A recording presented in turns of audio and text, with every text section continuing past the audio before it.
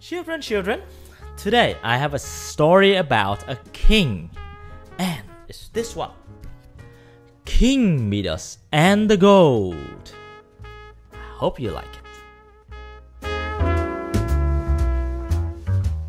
King Midas and the Goat.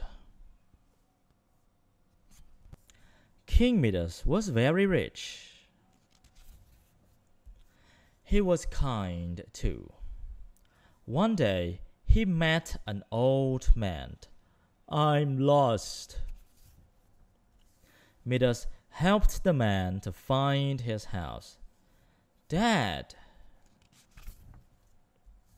"My son is a god," said the old man. "He can give you a wish." "I love gold," said King Midas.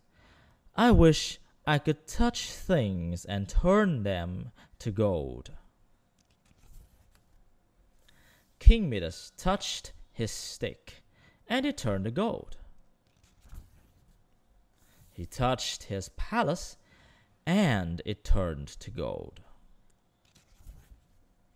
He touched his dinner, and that turned to gold too. Ow!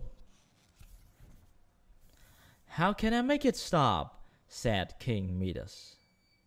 "There is a secret river in the hills. Find it and wash yourself in it." Midas walked a very long way. At last he found the river, and the water washed away his golden touch.